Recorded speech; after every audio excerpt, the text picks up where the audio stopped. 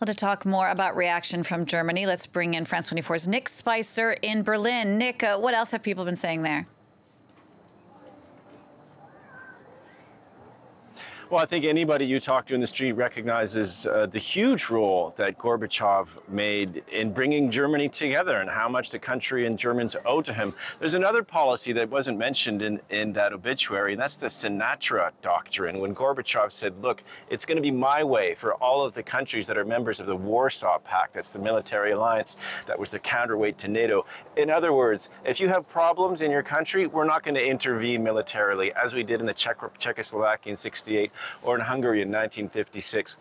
So when the peaceful revolution took place here, beginning in 1989 and going into 1990, Erich Honecker, who was the head of the East German dictatorship, begged for Soviet intervention, for Moscow intervention, and none came. And it's curious because, you know, on the 40th anniversary of the foundation of the German Democratic Republic, the communist East Germany, Gorbachev was visiting the country, and people in East Germany were chanting Gorby, Gorby, Gorby. Just one last note, there was another person in East Germany at that time who took note of events and wasn't at all happy about them, and that was a lieutenant colonel in the KGB by the name of Vladimir Putin, who saw the events with great concern and carried that lesson of history with him all the way to the Kremlin and to the position that he's in now.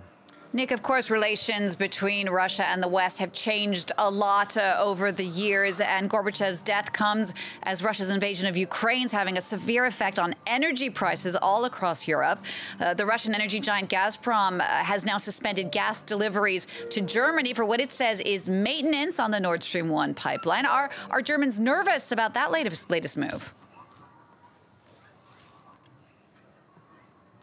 I think there's some eye rolling going on. This was maintenance that was slated to take place, but deliveries have been hitting the 20% mark. If you look at the volume going through the pipeline, basically this whole relationship as far as hydrocarbons between Germany and Russia resembles, you know, a couple breaking up and they're just throwing kind of insults at each other. Germany has announced it's killing the Nord Stream 2 pipeline. That's done and dusted. It has announced that it is giving up entirely on Russian gas by 2023. That relationship is over. They used to get 60% of their gas from Russia. So that's a big declaration. What we're seeing now is a gradual winding down. Germany anticipating that there will not be perhaps enough gas. They've filled all of their gas containers, all of their reservoirs as much as they can, around 85% full now, to get through the winter. And they've already an action plan for companies and consumers to not feel the effects too much. There's money for consumers, and there's a rationing system